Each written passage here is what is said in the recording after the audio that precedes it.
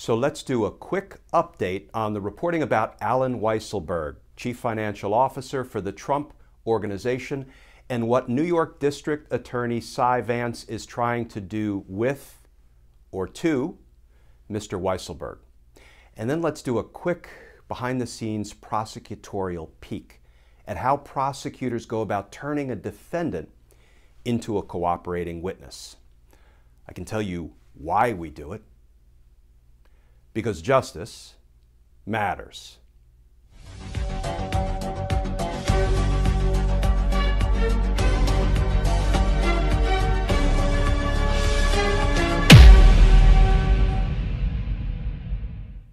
Hey all, Glenn Kirshner here. So let's do a quick update on the New York District Attorney's investigation into Donald Trump and the Trump Organization, and specifically that coveted potential cooperating witness, Alan Weisselberg, the Chief Financial Officer for decades for the Trump Organization.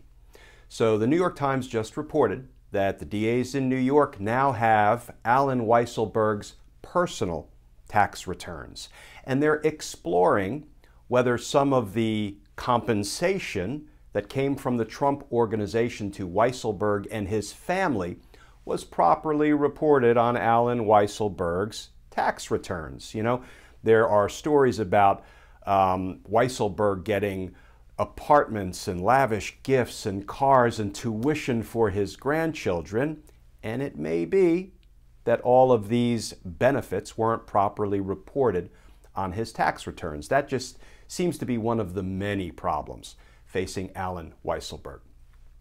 What can we glean from this story? Well, first of all, I think we can glean that Alan Weisselberg is not yet cooperating with prosecutors. Why do I say that? Because once we bring a defendant on board or a potential defendant on board and make him a cooperating witness, we try to go radio silent. So I don't think you would be hearing these stories about the DA's office still going hard after Weisselberg if he was already cooperating. The other thing is that prosecutors have lots of ways to squeeze potential defendants and try to flip them, try to make them into cooperating witnesses.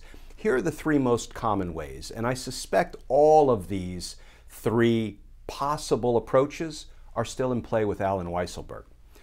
The first is you can give somebody a non-prosecution cooperation agreement. What does that mean? Well, if prosecutors really want somebody's cooperation because it's important to go after a bigger criminal fish, the prosecutors can say, look, your crimes were relatively minor in the scheme of things, given what we're investigating.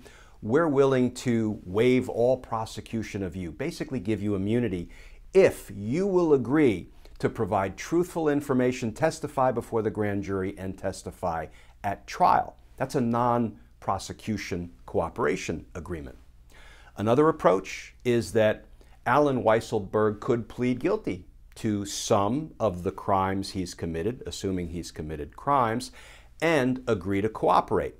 And that can be done either before indictment, it can be a pre-indictment guilty plea with cooperation, or after he's indicted. So think Joel Greenberg. Remember, he was indicted on dozens of crimes, ended up pleading guilty to 6, and is now cooperating against Matt Gaetz and others. Would sure be nice to see an indictment one of these days. So they could work with Alan Weisselberg. They could have him plead guilty to some of the crimes he's committed, if any, and have him cooperate. But here's the third way, and this is when a defendant wants to go hard, does not want to cooperate with the prosecution. Right? So let's assume Alan Weisselberg has decided, I'm throwing in my lot with Donald Trump. That's my man. I'm standing by him. I will not cooperate with the prosecutors. Well, there is still a way to develop him as a cooperating witness. And folks, I did this multiple times in my 30 years as a prosecutor. If there was somebody like that, like Alan Weisselberg, and I really needed him, not just wanted him, let me pause there. I suspect the New York District Attorneys want Alan Weisselberg to cooperate, but I don't think they need him to cooperate in order to bring charges against Trump and company. we'll learn more about that moving forward.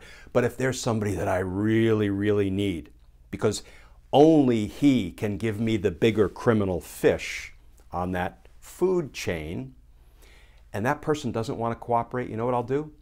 I'll say, fine, here is my promise to you. I'm going to indict you, I'm going to take you to trial, I'm going to convict you, and then we're going to sit down and we're going to have another little talk. Deal? And I've done that.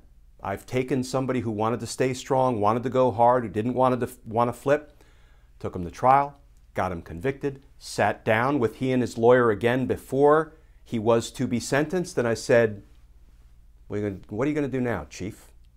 Because now you're facing 50 years, 70 years, 100 years. And then I'll say to him, there's still an opportunity here. You can still enter a post-guilty verdict cooperation agreement. What does that look like? Well, you're already convicted, so you don't have to plead guilty to anything. Another footnote, actually a convicted defendant can agree to plead guilty to something he was convicted of, which moots out his appeal. But you can enter into a cooperation agreement after the jury has convicted you, but before you've been sentenced, and we, the prosecutors, will speak on your behalf to your judge at the time you're sentenced and say, you know what? Better late than never when it comes to cooperation.